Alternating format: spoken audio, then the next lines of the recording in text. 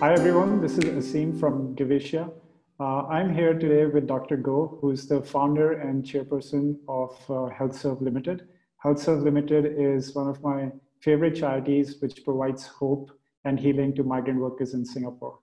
Dr. Go, welcome to this session called Meet the Givers.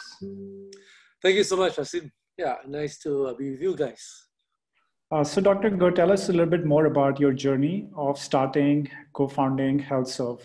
What led you to co-founding HealthServe? Oh, what led me? It's a very long story, but I'll give you a shortened version. So I started HealthServe in September 2006 with a friend of mine. We're just talking over coffee about issues of the world. And, and I said, I asked him if he noticed increased number of migrant workers and foreign workers in Singapore. And we both agreed that yes, there's definitely an increase. And then we talked about the possibility of them having poor access or poor limited access to healthcare. And then I suggested starting a clinic for them because I've got at that time, quite a large network of medical personnel, doctors and nurses. And so we did. That's how we started. But we were just thinking of a small, simple clinic. We had no plans whatsoever, no blueprint for something, like what we are today. If I had known, I may not have started it. So that's how we started. And so started a simple GP clinic. And within a short time, we realized that a simple GP clinic, giving medical services or medicines alone will not, it's not holistic. We needed the whole suite of other services like social needs, social services, legal advisory. And then we also realized we needed to go upstream with research. And that's how the organization grew. That's great. How one interaction with a friend can lead to such a world-changing organization. I would like to ask you, Dr. Go, what is it that you know right now, which you wish you knew when you were starting out? So one of the things I wish I knew then was the extent of the plight of the migrant worker. You see, so in those days, we were just going to the work and we were only slowly uncovering the truth or the stories, the real stories of the migrant worker. We never knew that migrant workers had, paid large sums to come to Singapore. We saw them as migrant workers. Only when we saw them, for example, one of the early cases, or many of the early cases, were very typical. So this one I saw early on was this Chinese worker came to me and then he said, he needed help. And I said, look, could you take some medicines? And then I said, take the medicines after meals. And he said, oh, I've not eaten for 3 days. At that point, I realized that, it's a lot more complex than what meets the eye. So, so I wish that we had done more, research. But yeah, so as we discovered all the related issues surrounding a migrant worker, we got better in terms of tightening up our practice, best practice, and going to areas where the gaps are. So initially it was going quite blind, as it were, because we were new to this space. And we're still learning. In fact, this COVID-19 really showed up some gaps of knowledge also, and also gaps in terms of the overall understanding within Singapore's medical system, this large group. And so, yeah, we're learning. It's a learning journey every day, really. So you mentioned bringing hope and healing to migrant workers. Can you elaborate both on what does it mean to spread hope and healing? When we first did this tagline, bringing healing,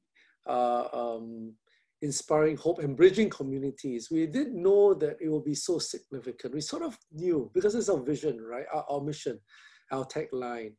And bringing hope really is key. We can give all the medicines we want, but without hope, the medicine is useless almost. Especially if you take COVID-19 now as a case in point.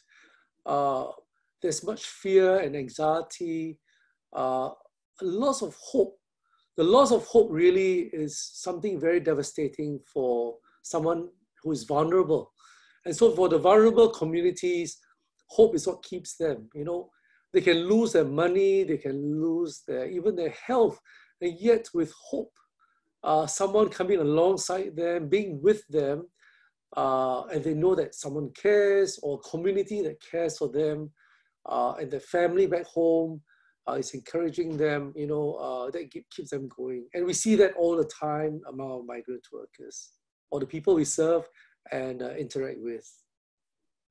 Would you be able to share with us a story of hope, if a personal story or story that you witnessed? Sure. You know, I had just spoken to a migrant worker. Let's call him, oh, his name is Habib. I think it's okay. His name is Habib, and he had gone back to Bangladesh in December, only to find out that he can't come back, because he had gone back because his mother suddenly passed away.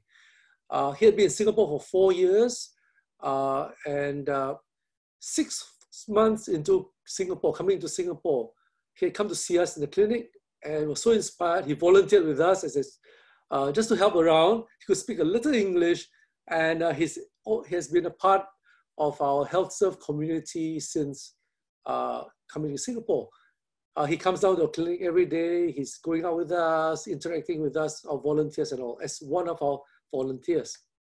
And so December, he'd go back, you know, to see, because his mom passed away. And so I called him just last week. I said, Habib, how are you doing? Because now he can't come back, right, because of lockdown. He told me, you know, Dr. Goh, I just lost my job. My employer told me that, you know, he can't, you know, he's canceled my work permit.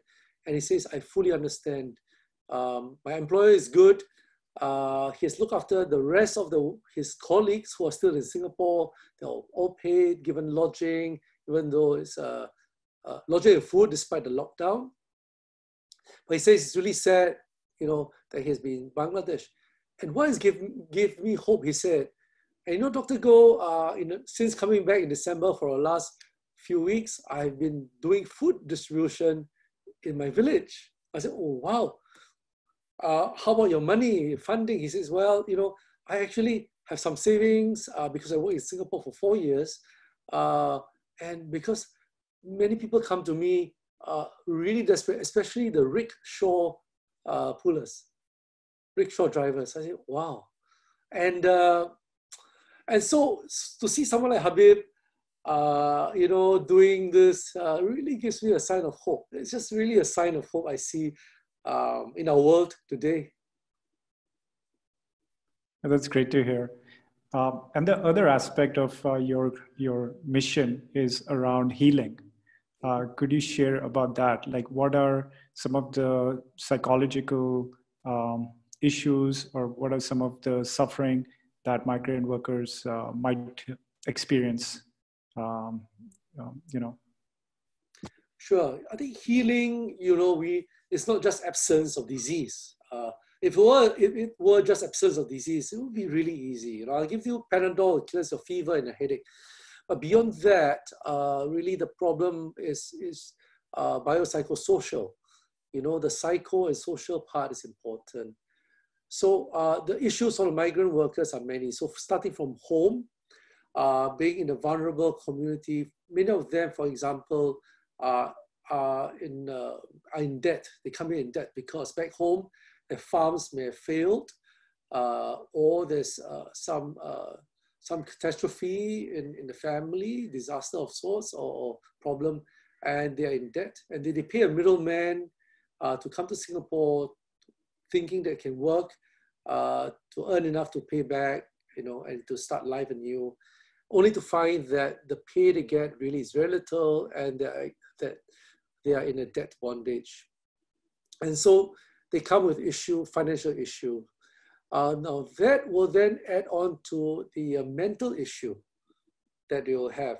Many of the Bangladeshis, for example, could be the youngest or brightest son in the family, and the family sells everything, and all the hope is put on the shoulders of this young man. So there's lots of expectation and honor of the family put on this young man to come to Singapore to work. In a Chinese situation or context, it's usually the breadwinner, the father of the family who comes. So they come much older in terms of age. Again, the entire family well-being and future depends on this one person. And so they come here with lots of stress. And when you go to a different culture like Singapore, the moment you come here, the cross-cultural adaptation is not simple.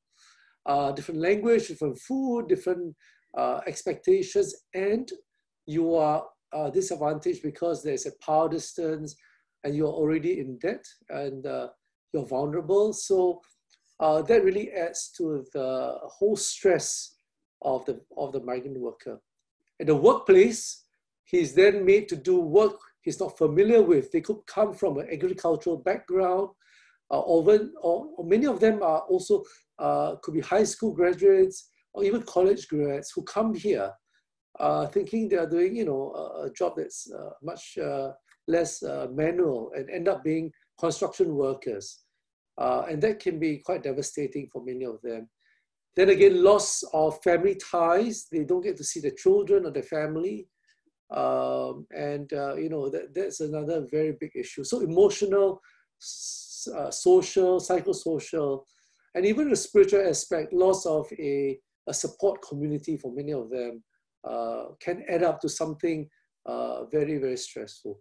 And with COVID-19, isolation and uncertainty, not knowing what's going on because you don't have things or information, and asymmetry of information is another big problem for the vulnerable communities like migrant workers. And in the midst of COVID-19, what are some of the approaches HealthServe Limited is taking to continue to provide hope and healing to migrant workers? So HealthServe, we have approached this multi-prong. At a medical level, we are getting our volunteers, the numbers have dropped by 90%, but we are doing now concentrating on the mental well-being of our brothers, migrant brothers, because we feel that that's really key. The hope, sustaining this hope for them, and this connectedness and being their friend at this time. So we've got multiple teams of counselors, for example, that's in place now. And also our own clinic. We are having doctors now help out in some of the dormitories. We provide education, health education. So again, we have done health education in terms of translation. Our teams have come up with simple videos on what is COVID-19. We have done videos on personal hygiene, on mental well-being, and all in their languages. So we've got lots of volunteers who come and do translation for us, help us with the material. So that's what we've been doing. And we also go upstream, to advocate for the workers. Recently, we saw an outpour of generosity on Give Asia for HealthServe Limited. We saw a blogger by the name of Pretty Please who raised funds for HealthServe.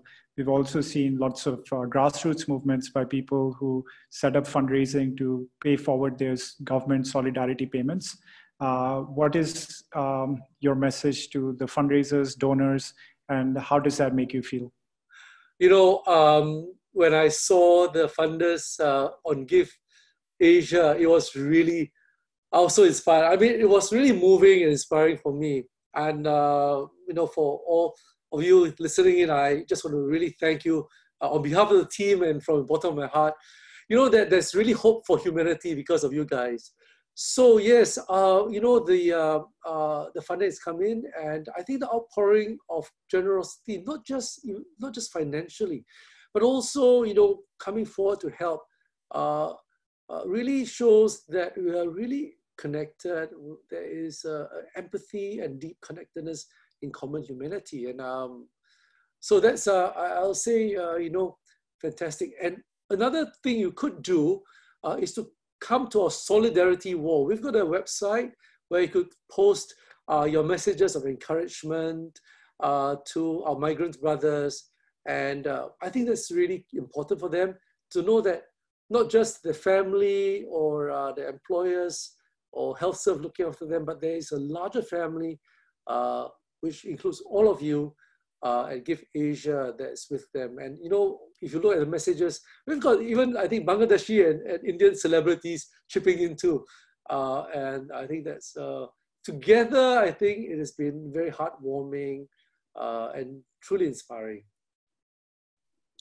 Thank you, Dr. Go. On behalf of Give Asia as well, we really are very pleased with the work HealthServe is doing on behalf of everyone in Singapore who cares about migrant workers and wants to see them in the best of health. What is the message that you are sending to the migrant workers right now and their families in this time of distress, where they have been quite negatively affected? I think the main message we are giving them is that that we are with you in this. We're all in this together, because HealthServe aims to be that reassuring and familiar voice in this time of uncertainty and anxiety. And we want to bring hope, bridge communities, and bring healing to them. And so really, I think, you know, with Give Asia coming alongside and with us, I think we're really all in this together. Their families, the doctors, the donors, our volunteer counselors, everybody, we're in this together. And I think the migrant workers, our migrant brothers are also, you know, we're also having them participate with us, doing peer counseling, just being involved together. So I think the message is we're in this together. Thank you. Do you have any tips for other charities and nonprofit organizations who are trying to move to online, whether it's term of fundraising and also this new future of work where they are working remotely? Are there any tips that you would like to share with them? Well, I think the virtual world has suddenly been thrust upon us, and it's been really quite an exciting journey. It's really discovering new relationships, new connectedness with people we have never known. And Asim, it's great to meet with you too today, right? For example, I think that's fantastic. So I think to charities or to young startups, I think be open. I think collaboration is one. Generosity is one. I think the ability to share what we have could be finances, expertise, manpower, or any resource. I think collaboration and sharing, it helps the organization blossom, and you really attract people to you and for people to give when they know that you are generous with what you have. Thank you so much for that, Dr. Go. I would just like to share with everyone that you can go to give.asia and search for HealthServe Limited. You will find lots of campaigns that people have started. You can also become a monthly donor for the work of HealthServe. My last question for you would be, what is your hope for Singapore in the post-COVID crisis, after the post-COVID situation? Wow. That's a big question. You know, my biggest hope is that at the end of this, that we will see our migrant brothers as really brothers. And, you know, is that community is just not our local, them and us, but it is a global village. I think to celebrate diversity, and this celebration of diversity is to carry on. My dream is it will carry on, it will deepen, and it will really enrich the entire Singapore in our context, and also the world beyond. Thank you so much, Dr. Go. It was really a pleasure talking to you, and I wish you all the best in the work you do, and thanks for doing what you do. Thanks, Asim, and all the best too.